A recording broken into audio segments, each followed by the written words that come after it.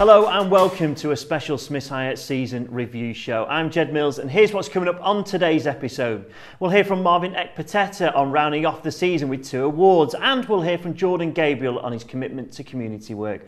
Well, I'm delighted to welcome into the studio today to reflect on the 21-22 campaign and to look ahead to the summer, head coach Neil Critchley. Critch, thanks so much for joining us. And first season in the Championship, just for you. How has it been? Yeah, it's been great. I've thoroughly enjoyed it. Seems to have gone by, so quickly. Doesn't seem 2 seconds ago since we were starting at Bristol City, first game of the season, and it's gone by in such a flash. But I've really enjoyed it. I think we've, can be quite pleased with our first season back in the Championship, and I think we've made big strides. We've improved as a group, and but as ever, we want more. And as soon as we have a little rest and recharge, we'll be ready to go again for another testing challenge next season. It must be weird to not be on the training ground and you have these little breaks. What's happening now for you? Give people a bit of an insight. What is a manager doing right now? Reflecting. You get time to reflect and evaluate where you are on and off the pitch. So speaking to staff, we've already done that as a group. I'll make sure I do that individually as well. Obviously speaking to some of the players, it's really important that if you want to move forward, you've got to know where you've been and how you got there, and things that there's always areas to improve, and you've got to know what it is that you're trying to improve and how you're going to do it. So that is giving you more thinking time is important, and then obviously a big part of the summer is recruitment. Talking to numerous people, and we've got I think that's a real strength of ours with the staff that we have here, and the support that I get, the communication that we have on a daily basis, and then it's about watching players and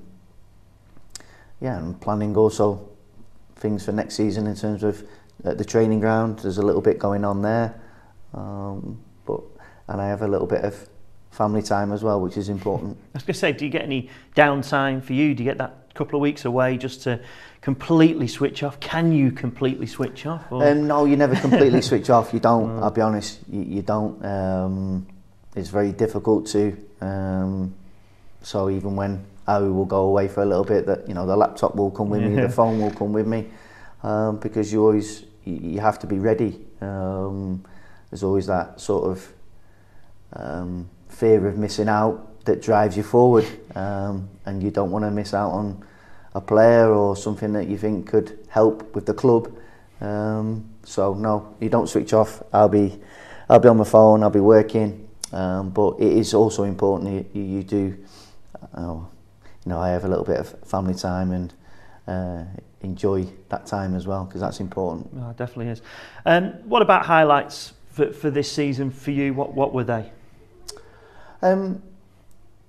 Quite a few. I think the first goal away from home at Bristol City, first game of the season, I think that was really important for us. Especially the timing of that. Yeah, the timing of it.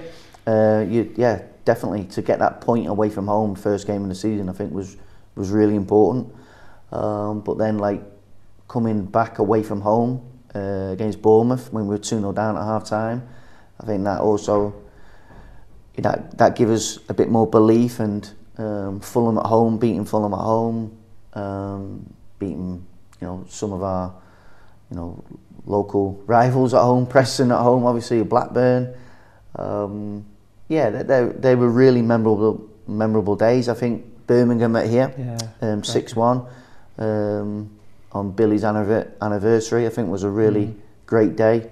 And then a few away results: Sheffield United, Stoke, and I suppose that the biggest sort of memory I will take away from is having the supporters back in the ground. Last season we played the whole season pretty much, other than the odd game here or there, with no one in the ground. And this season we've had our supporters back in, and they thoroughly enjoyed themselves, and rightly so. And we've had, I've really enjoyed having them here. The first home game, even though we lost against Cardiff, to feel that atmosphere, it felt special. And one thing that will always remain in my memory was when we lost to West Brom away, and that went beyond football. I think the supporters know here that the club, we might win, lose, draw. I think we have to be realistic. We might lose a few games in this division, but the supporters know that the club is pushing forward. It's in good hands with Simon in charge, and even though we might lose the odd game here and there, that there's something a bit more important, which is the club and the future of the club. And I think the supporters definitely know that we're doing everything we can to make this club better on and off the pitch. Yeah, the fans have been brilliant this season, like you say, home and away. For you, we asked the players this about differences between League One and Championship, and it is that you don't get maybe as many chances, got to take your chances. The mental preparation has been a big thing. People think, well, physically you should just be fit, but actually it's mentally turning it on every week. What about from a coach's point of view? What have you seen as a difference between League One and Championship as a coach? No, I agree with what you said there. Is there's a sustained intensity in this division that demands so much from you, physically and psychologically. So levels of concentration get tested all the time because you're playing against quicker players, better players on the ball, and the set pieces are better. So that it puts a greater demand on you mentally, which takes a lot out of you physically. So the preparation for the games, how we recover between the games, is really crucial, because we're not a team that can afford to be 2% off our game. We have to be there every game, and I think that's one of the sort of the proudest things that I take from this group, is that they're there every game, bar one.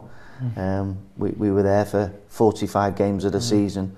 What that takes is such a big effort, and I think we've got a group of players that certainly on the pitch and during the week, because you can't perform on the pitch if you don't prepare properly. They give everything.